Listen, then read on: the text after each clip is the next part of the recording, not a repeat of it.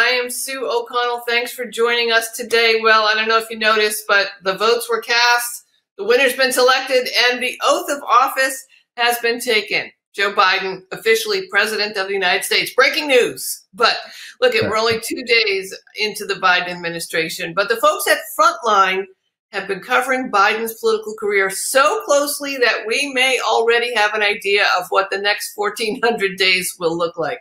Now, you saw Frontline's The Choice before the 2020 election, but they're back now with a closer look into the life and mind of President Joe Biden with their newest film, President Biden. Frontline director Michael Kirk is going to be joining me in just a second to talk about the film. But first, here's a taste of President Biden.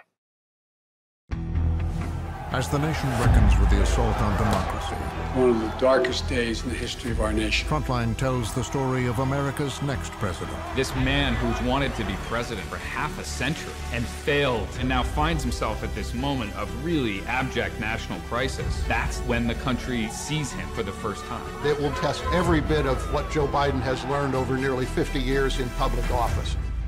Now streaming on PBS.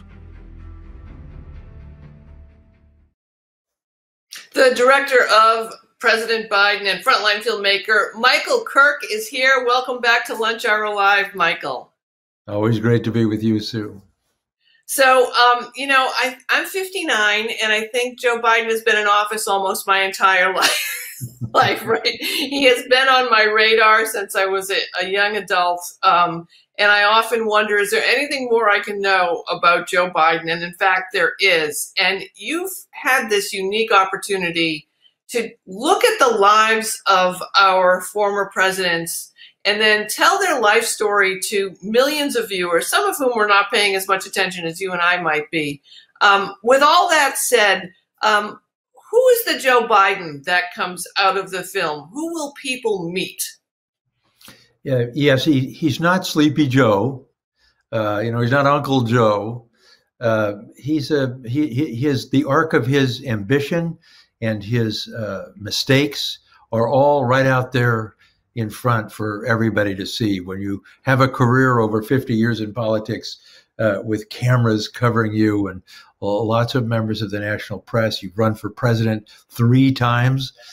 You're bound to have all your dirty laundry hanging on the line to be examined by people like me. But also there's a thing about Biden which is really amazing, which is his willingness to admit his mistakes, his apologies, which always are forthcoming, and then this strong desire to persevere in the face of adversity. And I'm not really reciting a commercial for Joe Biden as much as I'm doing a description of his actual actions.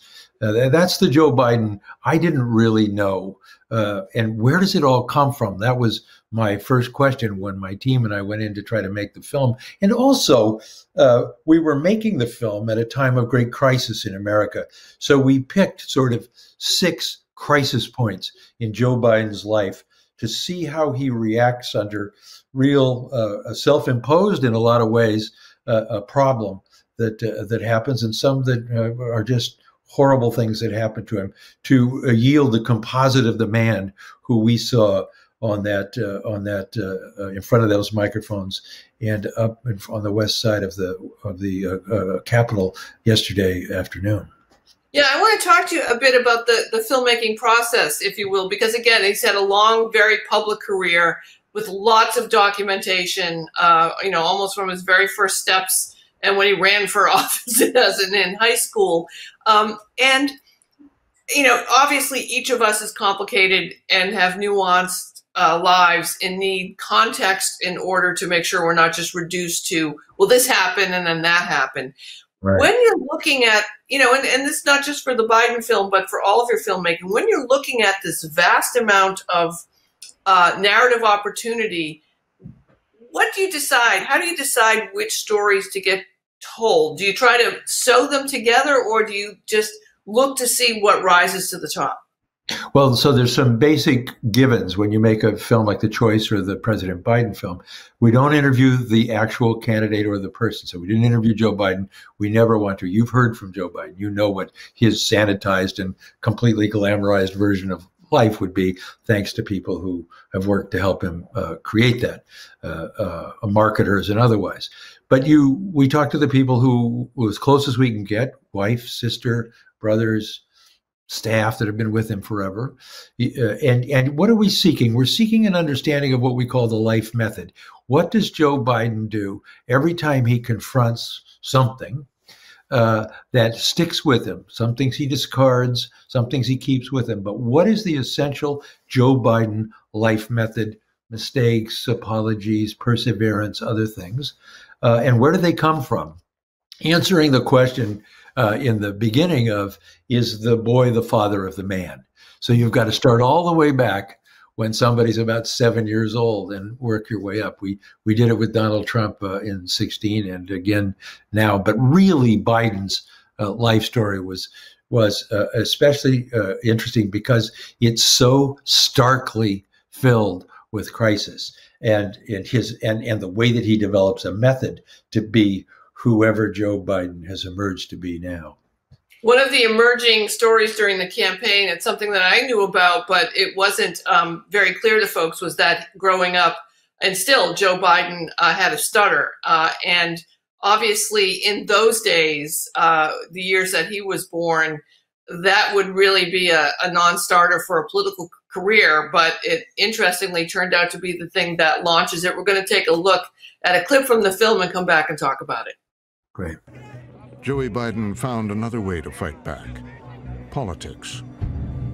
In high school, he's president of his senior class. Honestly, that's when he gets a taste for it. The stutter is still part of him during his senior year in high school, where he has to introduce his family at graduation, and he has to stand up there and not stutter and say this publicly, and he does it.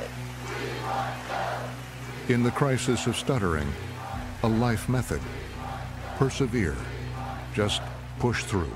Or in medical research to conquer devastating diseases like cancer, not the end in themselves. UAW took incredible cuts in their future. Many people would say Biden's stutter is among his most visible weaknesses, if not number one.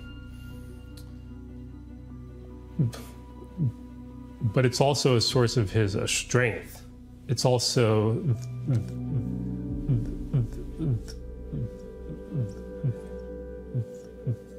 the main source of his grit and his determination to just be there, competing.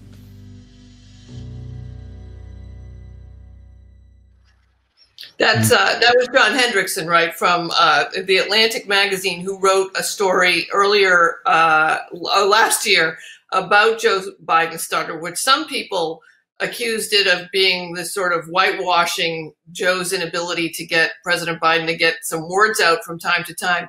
It's amazing to me that in Joe Biden's bravery in confronting his stutter, he has now, as President of the United States, actually normalized a stutter in a way that I think activists have been trying to do for a long time. And I'm wondering, is the stutter sort of the foundation for the way Joe approaches, citizen Joe approached life, and then politician Joe and President Joe will approach the challenges that he sees? Well, that's right, Sue. You can imagine what it was like in the mid-1950s.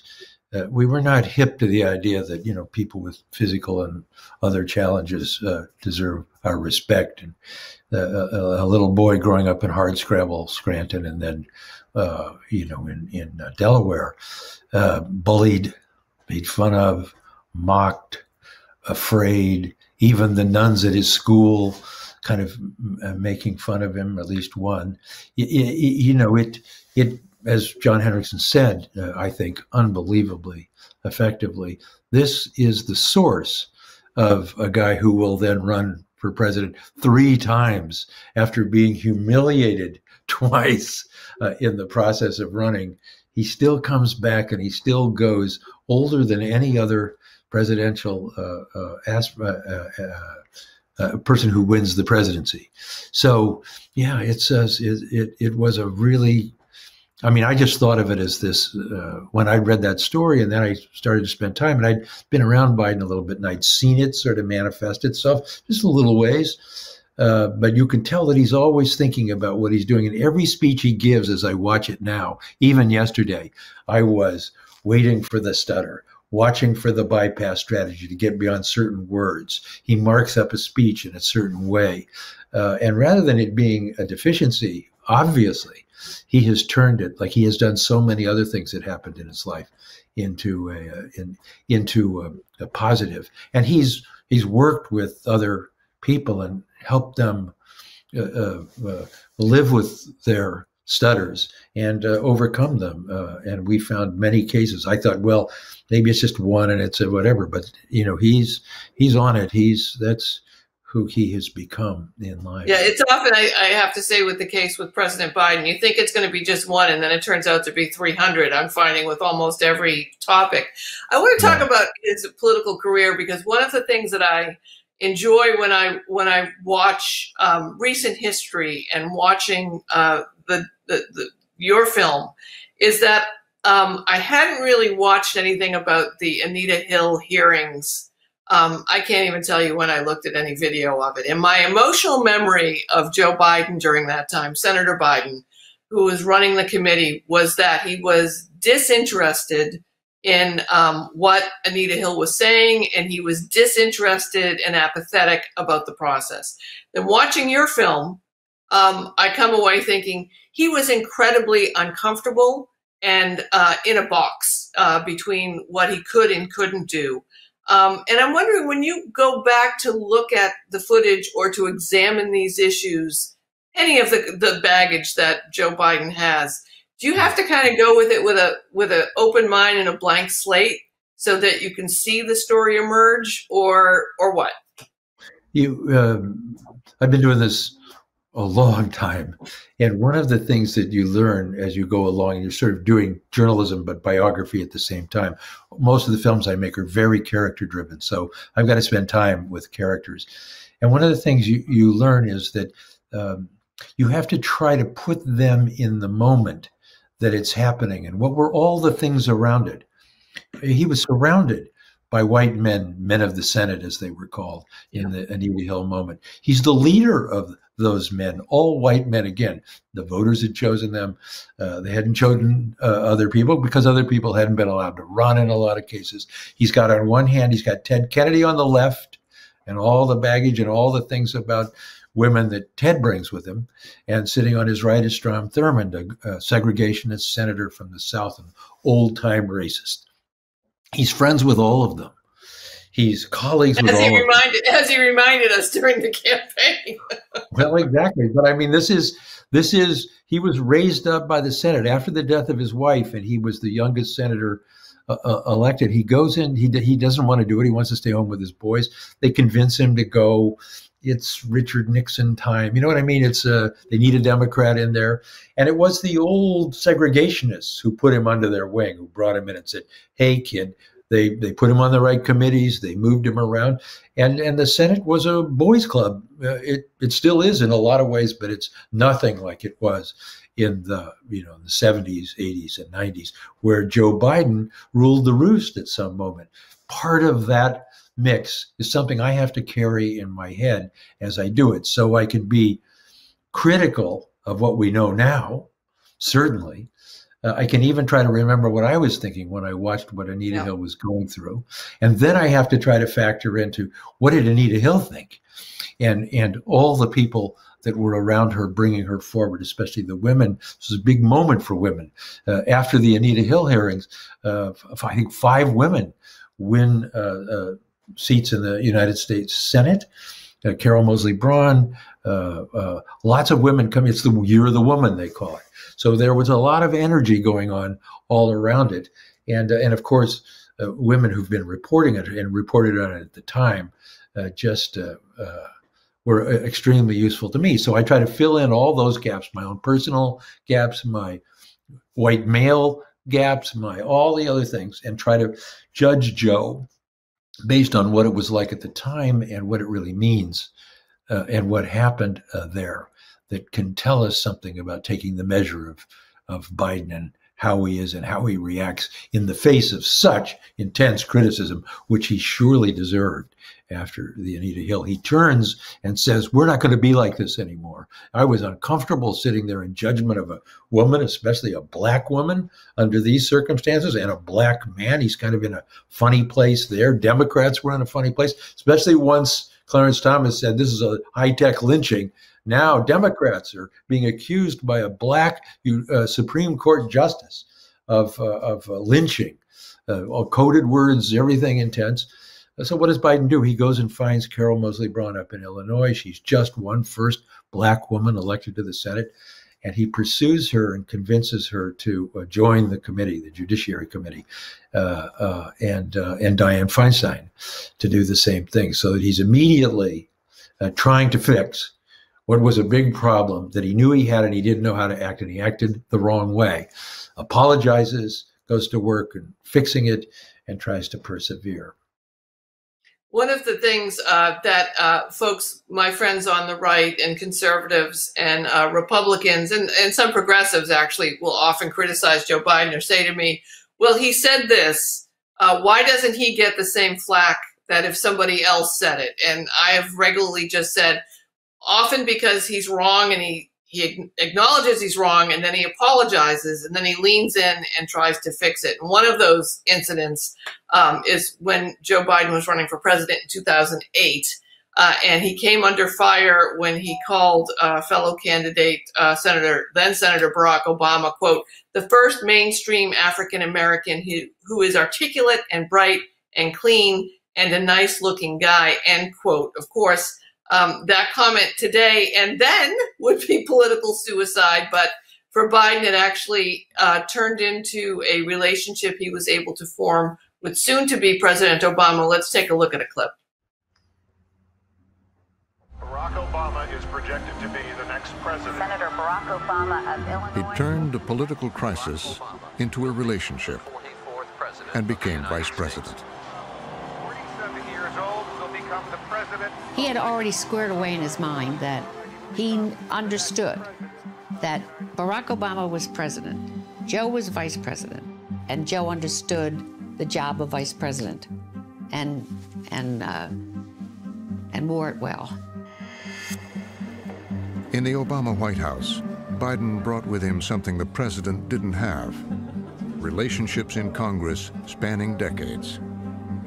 These were his recently former colleagues, and he knew that he could call them and they would take his call, and that he could go and thrash issues out with them with a degree of comfort that President Obama didn't have because he hadn't known them as long as Vice President Biden. Biden became Obama's trusted partner. The real question isn't what thing did you do if you're vice president. The real question is how much influence did you have? And I think Biden understands power and leveraging power. I think he had a genuine relationship with Obama. They spent a lot of time talking. But I think he was a very influential vice president in that way, and an extremely loyal vice president. In return, Obama bestowed on Biden something special, a kind of political sainthood they called the Obama halo. Joe Biden has the Obama halo. Everybody knows that. That is the cleansing of Joe Biden and everything that may have happened. And there's such a great irony that someone who was the architect of the '94 crime bill and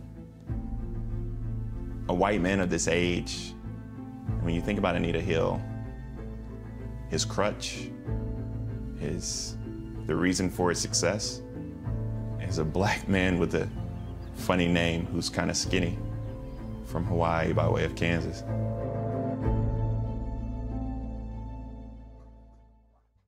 You know, I've been trying to find the person who said it because I keep quoting him, but an African American lawmaker or activist in South Carolina said during the campaign that one of the reasons Joe Biden is so popular within the Black and African American community is because he's Scottie Pippen to Obama's Magic Johnson, right? And that you have a white man of a certain age who had been running for president, who was more than willing to honor and serve the first Black president of the United States. So as he enters his second day in office as president, does Biden still have the Obama halo?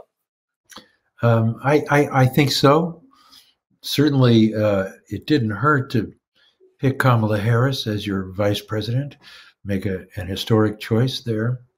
Also a courageous choice, and in a way a symbolic choice that's beyond the fact that she's a woman and her racial makeup. She took him on. She beat him up in that first debate. She really hammered him. And she's was a friend of his son Beau's. I think he thought of her as a really close friend of his, and she really hammered him and about busing, and he took it, and it wasn't easy for him to do. It was his first debate, and he just got killed. He looked terrible. His campaign was already in a tailspin. I think the fact that he picked her after South Carolina had validated him largely because of the Black vote. Jim Clyburn delivered that. It was an amazing thing he was doing, which was just saying, I want somebody who doesn't agree with everything I say. And if that person is Black and female, even better. And we'll keep the halo shined up and going for as long as we possibly can. We will see. It's one thing to talk about it. It's one thing to write executive orders.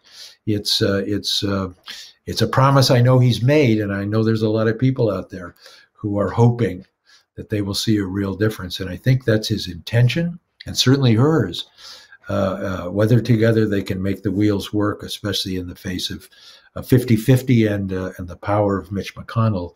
That's I don't have my crystal ball with me, but I think it doesn't take one to know that that's going to be a big problem in the right. You mentioned Beau Biden, his late son, and as I'm talking to my young adult daughter about Joe Biden's story, I often get to a point where she just says, "This is so sad." The story of Joe Biden's life. I mean, all of us have personal tragedy, but Joe Biden's tragedies just seem to follow a heartbreaking sort of pattern. Most people know by now he lost his first wife and daughter in a car crash, and Beau and Hunter were also seriously injured in the crash as well. And then his son Beau, who has been often referred to as Biden 2.0, died of brain cancer. And you can see, especially watching your film, the evolution of Joe Biden into this empathy first sort of human being.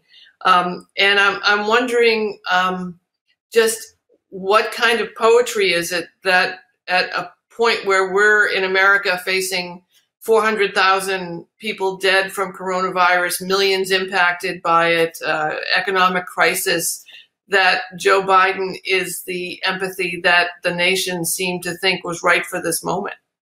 It's a really good question and a really fascinating culmination in lots of ways of our story. He did not spend his lifetime trying to become a grief counselor to a nation or to anybody else. He had a lot of grief.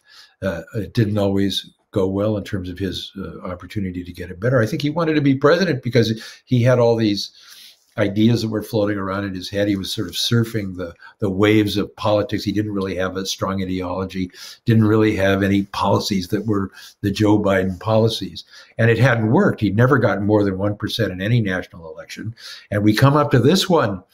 And is it possible that maybe he was the only person who could beat Donald Trump at this moment? And certainly the only Democrat that was in that field. A lot of people think that. And one of the reasons that he wins, a lot of people believe, is because of voters perceiving in Biden that he would be, in fact, the grief counselor that the nation needs at a moment like this. Yes, there are lots of other problems too, and he knows how to pull the levers of government.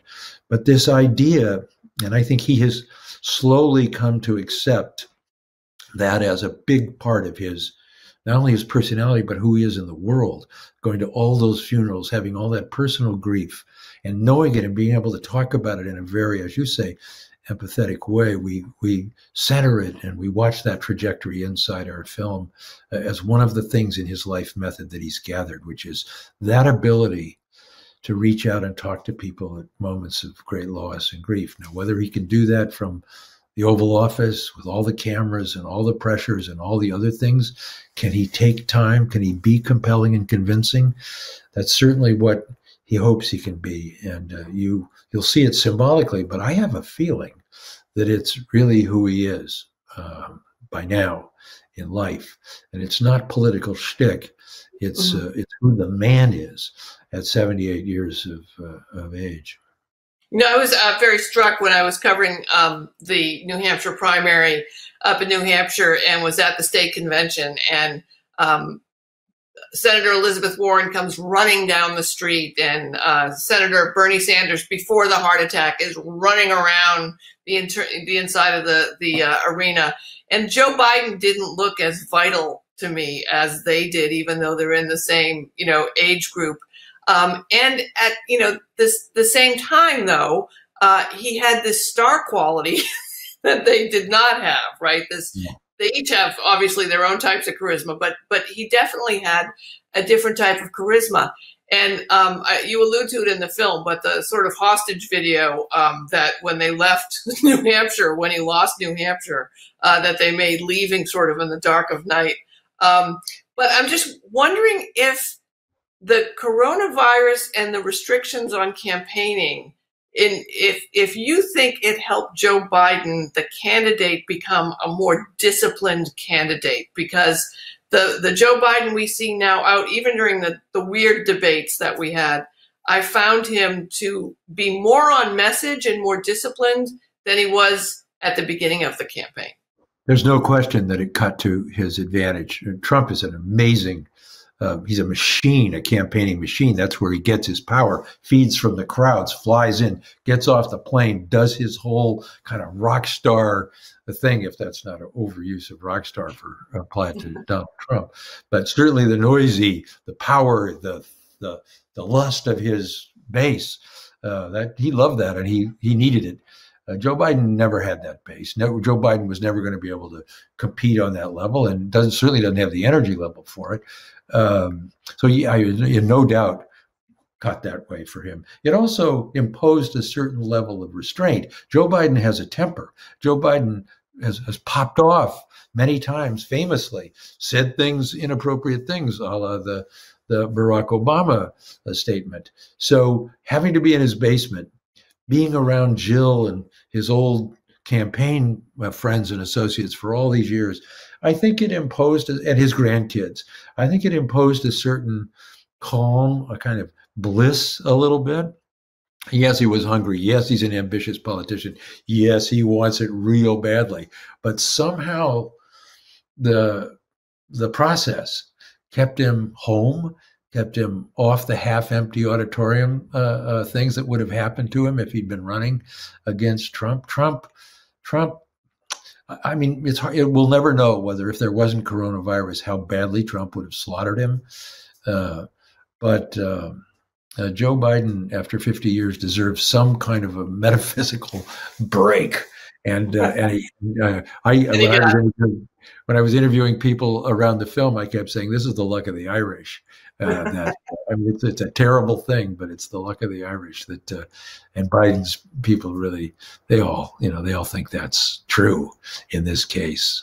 I mean, certainly on its merits, you could say, well, he's a better candidate, going to be a better president, but winning is everything you have to do first. And he hadn't won before. He had no national following at all. And suddenly here he is, president of the United States. So something had to cut right.